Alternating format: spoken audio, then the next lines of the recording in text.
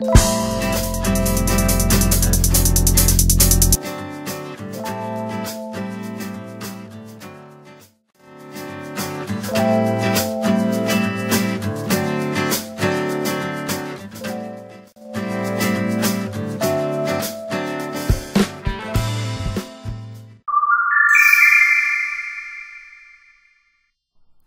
guys, let's get started. So I'm going to go ahead and apply my eyeshadow primer, and I'm using the Lorac Behind the Scenes primer, and I'm applying that on my lid and under my lash line. This is going to ensure that you won't have any creasing of your shadows throughout the day. The first shadow I'm going to use is a Stilazzi matte eyeshadow in the shade MS47.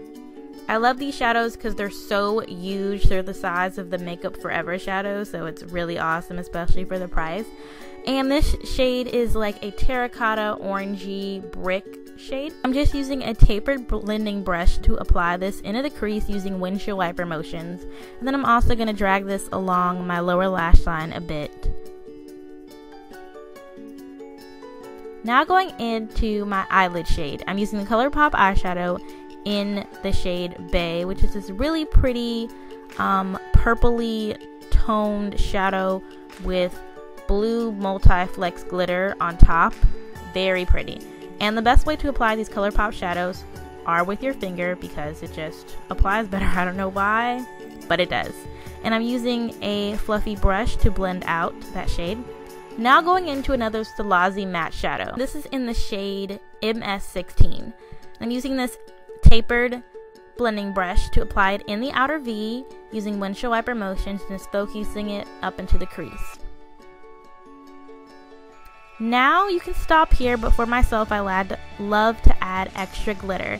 So I'm just adding a little bit of this blue sparkly dust as a topper on my eyelid shade to add extra glitter, extra oomph to this look. And I'm just using a Q-tip to apply it because I find that Q-tips are good at applying glitter. And I'm just going to go ahead and blend out, adding a little bit more of that eggplanty shade into the crease. Now using a pencil brush, I'm going in with the shade that I used as my transition color earlier, and I'm applying that concentrated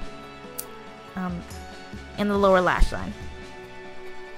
Now I'm going to use this kind of, it's like these weird Q-tips. They're like the ones that have a pointed tip and they have like a flat end. You can get them at Target. Anyways, I'm using that to apply Bay on the lower lash line, and I found that these Q-tips really work with applying these cream to powder shadows from ColourPop really well. And I'm just going to take a brown liner and apply that close to my lash line. And next I'm taking another Stilazzi shadow. This is MS17. This is more of like a buttercup cream shade. It's really pretty, and I'm just going to use this shade as my highlight color.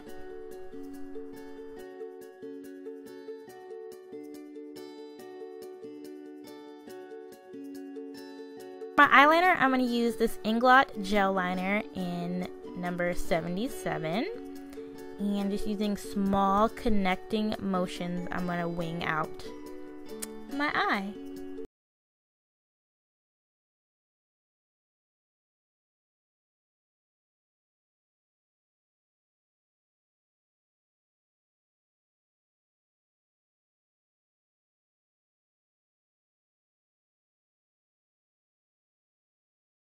Next, I'm going to focus on highlighting the inner tear duct, and I'm using this NYX Baked eyeshadow in Ambrosia, and using my finger, my little pinky finger, I'm going to apply this directly in that inner tear duct, and this is just going to add some extra brightness to this look and really make my eyes pop and look shimmery and pretty.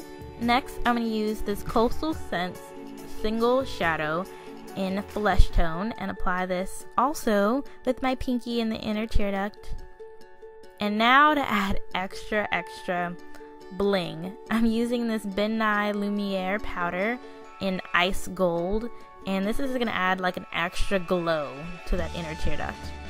Now I'm using the Tarantino mascara.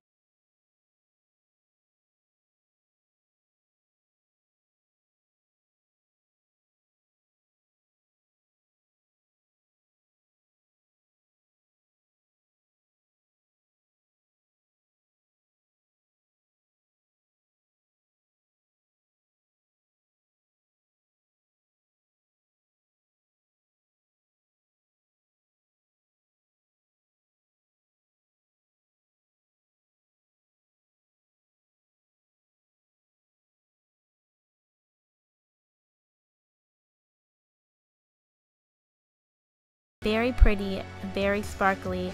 I love this look for going out to parties. So cute. So now I'm using this really cute highlighter. It's actually from Forever 21. I'll leave the link down below for you guys because it's so pretty. I swear it's a dupe for the Becca Opal highlighters.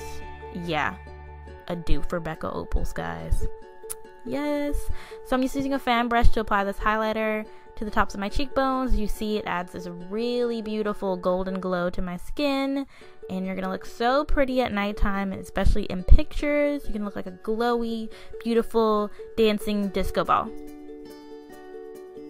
So for my lips, the clip somehow got deleted, so I went ahead and listed the items and products that I used. And there you go, have it, guys. That is the finished look. I hope you guys have enjoyed this video. Thank you so much for watching, and I love you guys so much. Don't forget to subscribe.